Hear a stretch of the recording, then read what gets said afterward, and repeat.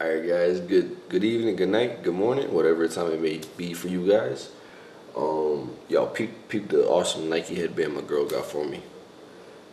Kinda need a headband just cause like my hair gets in my face all the time. Um, this little question and answer I suppose, or comment and retort I suppose. Going through my YouTube comments, I'm just gonna be going through and answering some of the stuff that y'all sent to me. So here we go. Starting off at the very top from TikTok Trends. Wow, just 53 minutes ago. Here we go. He says, I want to ask you, I am a 5'9" man. Yo, great height by the way. I am also 5'9". At what weight do you think my body will start to look big and look like I lift as a natural bodybuilder? I suppose that's a little bit of a little multi-step question. It's going to depend on a few factors, right? It's going to depend on your body fat percentage. It's going to depend on your the muscle belly, your genetics for your muscle bellies, right? So a lot of the times, if your bicep tendon attaches closer down to your elbow, you can kind of achieve the look of a fuller bicep without it really being larger. But if you're God, what am I doing? If you're unlucky and your bicep attaches further up your arm, then you can get like a nicer peak. You can get like a nicer peak, but your arm won't look as full with the same amount of muscle, if you get what I'm saying. And then and it's also kind of the same. It's this pretty much similar for a lot of other body parts. Depends on your genetics, but just throwing a random a solid number out there. I think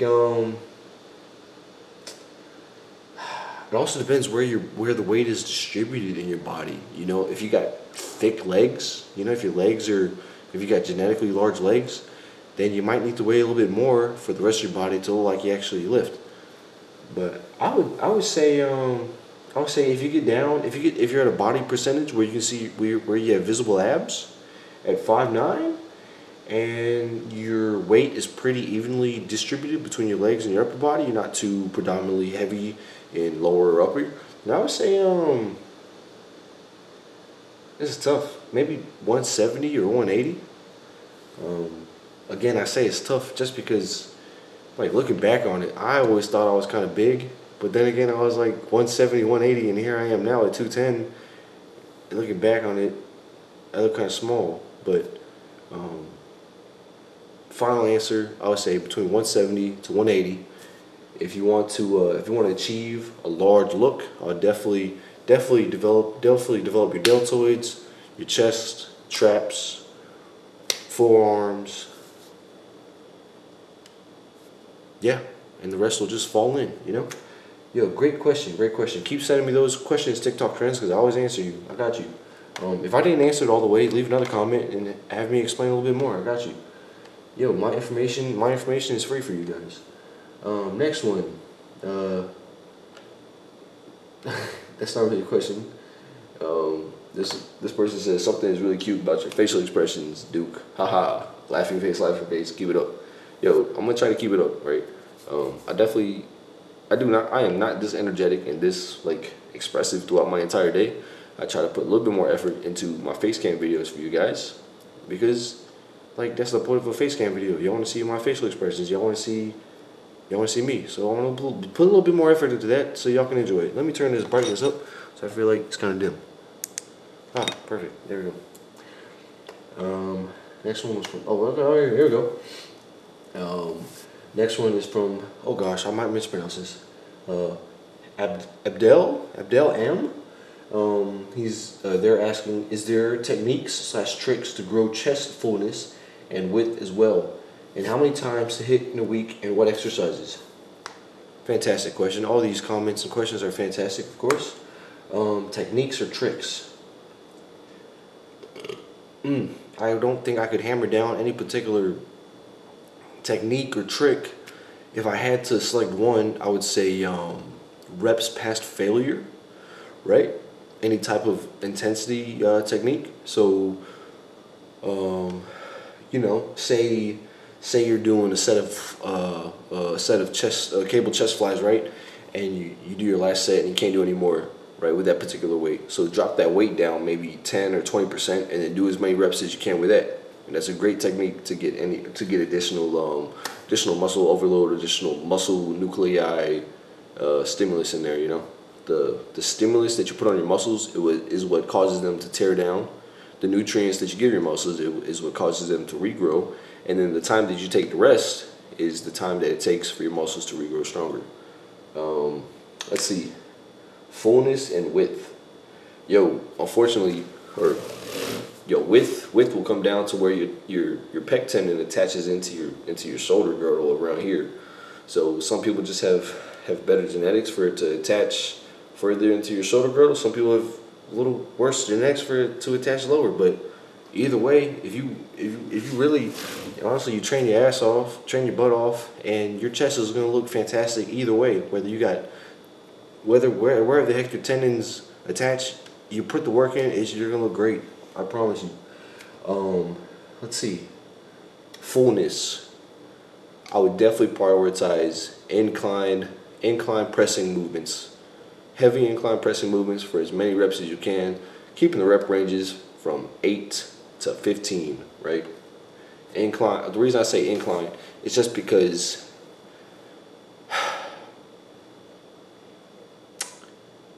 they say, from my understanding, from what I've learned, you can't necessarily isolate the different parts of the pec.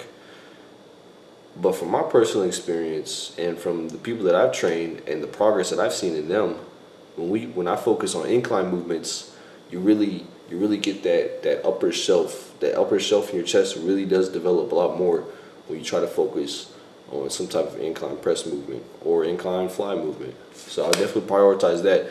A lot of times in the gym I see people start with flat bench press. They do heavy flat bench press, and then they do incline dumbbell press, and then they do chest flies, and that's their chest workout.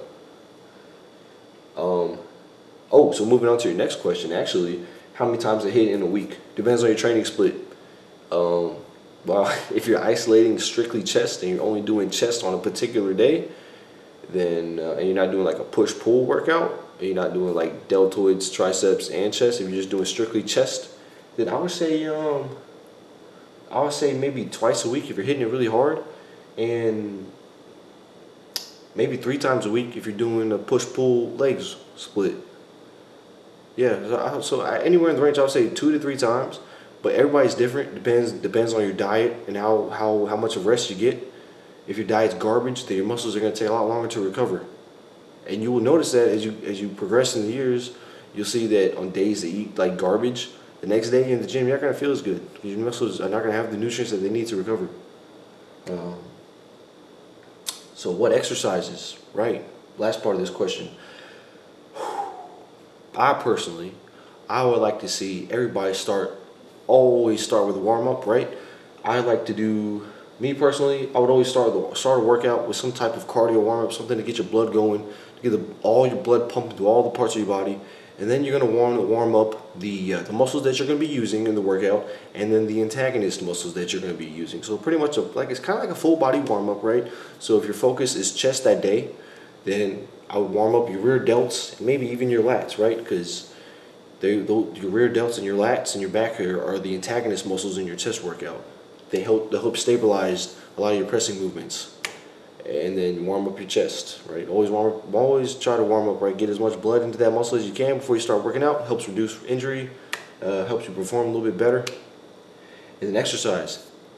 I would prioritize incline pressing, and then isolation chest movements, cable flies, machine flies, dumbbell flies. Some fitness gurus don't like to include dumbbell. Like they say dumbbell flies are not good for you, but just gauge your own gauge your own capacity for what you can handle. If you do too much weight on a dumbbell fly, then yeah, you definitely risk shoulder injury, bicep injury, tears, and all this other stuff. But if you do it in a smart way with the weight that you can handle, it's just as effective. Yeah, okay, no, it's not necessarily as effective, but you can get a pretty good stretch at the bottom.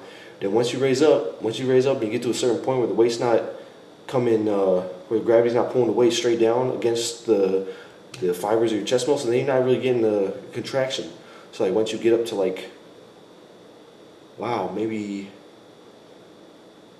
like a 60-degree angle, gravity's no longer pulled down on your chest fibers. So once you get above your chest, your chest isn't working anymore, so you're losing that tension. So I guess I would not recommend dumbbell chest flies.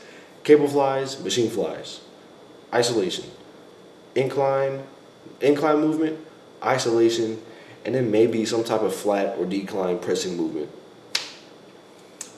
Again, if I answered everything, fantastic. If I didn't answer everything, you got more questions, just hit me up. Next one comes from I'm Just Saying. By the way, I love your name. I'm a huge Dragon Ball Z fan.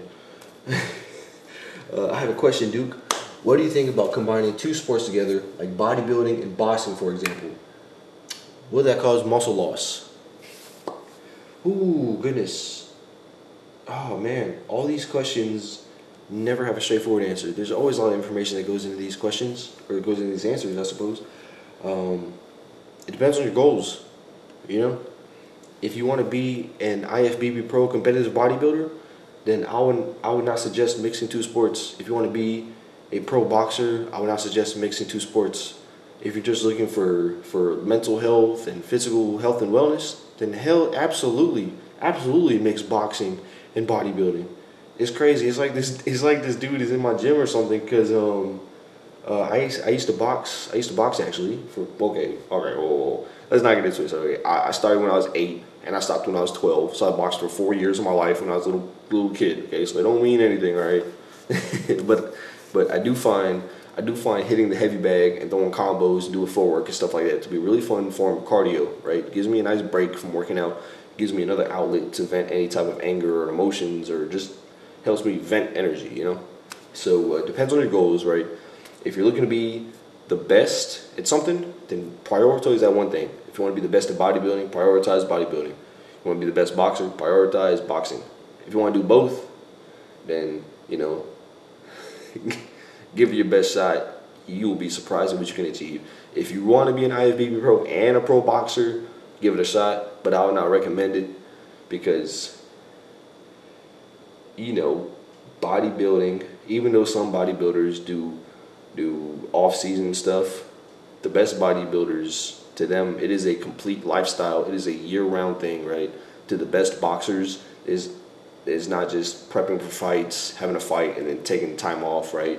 For them, boxing is a lifestyle, year-round. So my answer would be prioritize one or the other if you want to be the best. If it's just health and wellness, then absolutely go for it, 100%. Let's see. I do want to put up some boxing vids, by the way, just me hitting the heavy bag. I feel like I put a little bit of power into that thing. Let's see.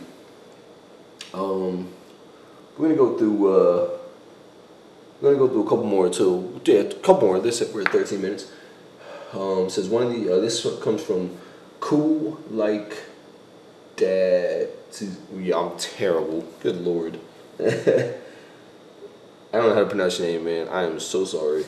Good Lord. Send me hate comments, please. One of these days, could you explain what exercises do you do to make your chest full all over? I have trouble trying to hit my underboobs, but yours is crazy muscular all around, or crazy muscular around, right?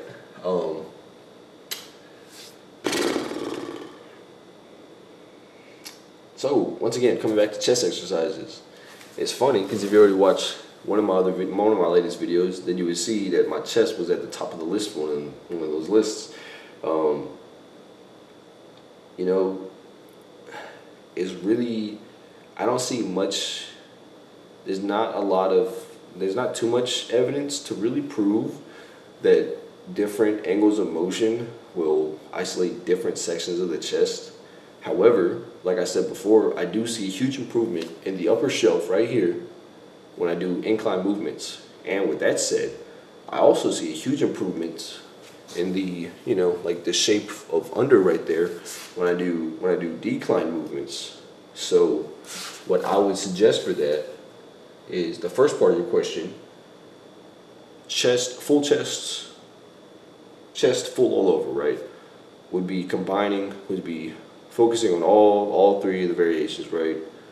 Upper, isolation, and then some type of neutral or decline movement. When I say isolation, I mean really focusing, right? So the purpose of the chest, right? The purpose of your pec muscle is to move, oh, I'm terrible, is to move your elbow from out here, from your side to in front of you, right? So when I say isolation, I mean strictly using that range of motion, right? So not involving your tricep, not involving your front delt in any type of pressing motion, strictly just some type of fly, right? So incline would be obviously some type of press like this, right? When I say isolation, I'm talking about something that strictly uses your pec muscle. And then decline or neutral would be some type of flat bench or some type of like decline dip, or even like some of the chest press machines, or like a decline bench. That's what I would suggest, to have a full chest all over. Specifically trying to work on your under boob, then I would prioritize more of some decline chest flies and some flat decline bench, or even dips. Chest dips, when you when you angle your torso more parallel to the ground, you hit a little bit more in your chest, strictly just because of the way your elbows are moving. All right, moving on. Same comment from the same dude. He says, yeah, some people put too many edits. I like people that are real and get to know people out there. It is going to be slower, but I get what you're saying with building your brand and your content. 100%. This was on a video when I was talking about how with my channel throughout my process of growing in this stuff, I don't want to have a whole bunch of cuts. I don't want to have a whole bunch of diagrams and like sound effects and like text on screen and all this like fancy stuff and like a lot of time in editing, just because I don't know. I guess just because I want to show you guys that anybody can do this. Anybody can do this. You don't need to spend hundreds of dollars on computer programs. You don't need to spend hours and hours behind a laptop editing things down super special. You bring a personality, you bring some content, and you can build a fan base. And what he's talking about with going to be slower, but I get what you're saying when you're building your fan base, is that the people that subscribe, the people that watch me, they come here to watch me and my personality. They care about what I have to say, they care about my input, and they're investing in me, and I invest in y'all by giving y'all my information. So it's awesome. Here we go. This will be the last. Well, actually, let me see. Okay, we'll do two more. Next up, from J and CA. I don't know if I touched on this already, but we're gonna see the first part of the comment. He asked me. He said, "You ever buzz your hair?" Thank you for the compliment, by the way. But he says, "You ever buzz your hair? I bet you look great with your hair super short." I don't know. Did I talk about this? I think I already talked about this. But yeah, I did use to buzz my hair. 2, I thought I looked great. 3, some people thought I looked not great. But, you know, beauty is in the eye of the beholder, like I said before. You should do what you want to do in life. You should try not to care so much about what other people think or what other people want you to do. Find what makes you happy, and you try to do that as best as you can. As long as it doesn't hurt other people, you should do what you want. I've always held that belief. All right, y'all, last question. Last question. Here we go. From TikTok Trends again. I love this guy. Always comes with great questions, great ideas for content. Here we go. Last one to wrap it up. I am out of breath. Have you dated a married woman before? Talk to us about some of your experiences and weird stories. It's clearly you have a lot of interesting stories to tell, man. LOL, laughing emoji. And then I commented below that I really am a terrible storyteller. I don't really know how to deliver a punchline effectively to like, I don't know, I don't know how to deliver a punchline effectively. And then on top of that, I feel like a lot of times I rant, and sometimes I feel like the tone of my voice and my lack of ability to fluctuate in like the I don't know what the word is called, but like, you know, some people will put a lot of emphasis on a word and then like kind of tone it back and then put a lot of emphasis on another word. I feel like I don't really do that as much, and I could probably practice and get better at that. So maybe that's something I'll try. So, but that's why I feel like I'm not really good at telling stories. On top of that, moving backwards, weird stories. I'd have to stop and think about it. I feel like I definitely do, but I'll just have to brainstorm some. Everybody's got weird and crazy stories to tell. It just depends on how you translate the story, how you get it across, you know, how you tell it. And then lastly, have I ever dated a married woman before? No, I have never dated a married woman. In fact, crazily enough, I've only ever dated 2 women. So I guess if you ever take dating advice from me, take it with a grain of salt, because when it comes to relationships, I would say my experience is pretty low with relationships. Now, with like long-term, meaningful relationships, I suppose, like casual, silly, childish relationships, I would say I have way more experience than I should. But yeah, guys, you know what? That's gonna wrap up the video. It's about 20 minutes in. That is a long comment and retort video. But if you made it this far, please drop a like. Guys, at the time of making this, let me see. At the time of making this video, I have 45 subscribers and over 1,500 views on my channel. Not 1,500 views on a video, 1,500 views total on my channel, and that still makes me super excited that I see this thing growing each and every day. Every time I put up a video, it gets views, it grows. I love it. I love you guys. Drop a like, drop a comment, what you got, what you want to see next. Of course, I'm an open book. If you have not been watching my Spider-Man Miles Morales PlayStation 4 playthrough, you gotta give it a look, right? It's a lot of fun. If you don't even really want to watch it, it's something great that you can put on in the background and just listen to while you're doing laundry, brushing your teeth, or doing homework, or whatever, you know. But thank you so much for watching. Stay safe, and yeah, stay tuned for the next one.